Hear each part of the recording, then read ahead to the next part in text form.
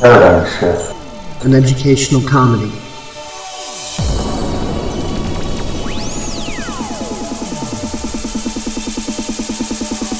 It's not a cause, not a movement. It's not a social group you can slap a label onto.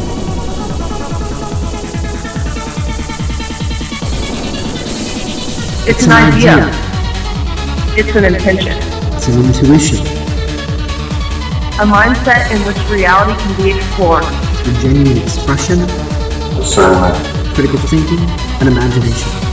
To look inward upon ourselves. To better understand the external world around us. And yes, Few egos are bound to be bruised. With our silly, zany, politically incorrect, George Carlin and Bill Hicks style of going about things. real and raw honesty. Which invites you to be to the fullest.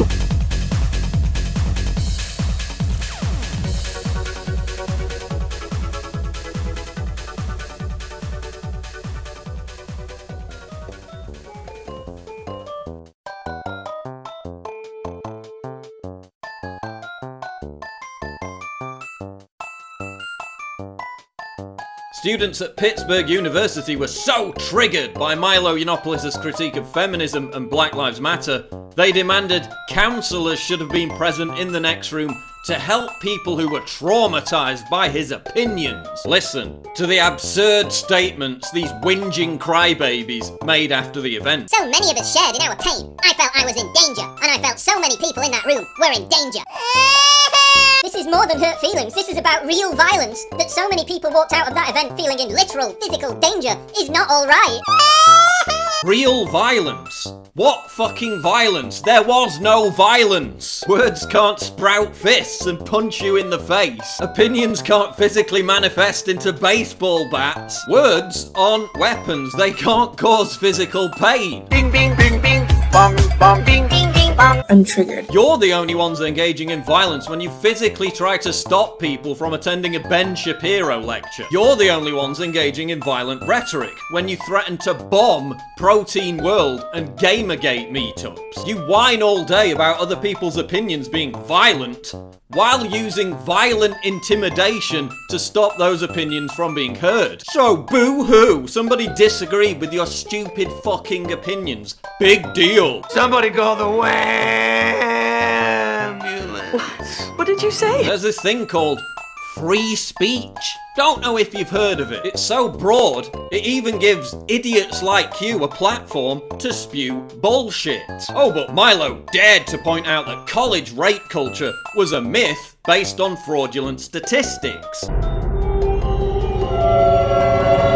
The only rape culture in the West is when facts rape social justice warriors. He didn't just say what I think he did he? Universities are supposed to be about free-flowing debate, raucous dissent, and having your ideas challenged. Not trigger warning safe spaces and censorship of anyone who you disagree with. If your reaction to your beliefs being put to the test is to start crying and demanding counselling, chances are those beliefs aren't very solid.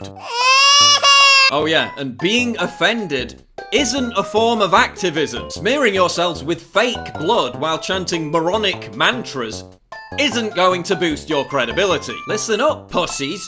Your feelings don't have rights. You don't have a right not to be offended. Facts don't care if you flee to your safe space and your crybaby counselling because you can't handle them. Facts don't care about your feelings. Fuck your feelings. Social justice warriors are stupid. Even a 4th grader knows that much.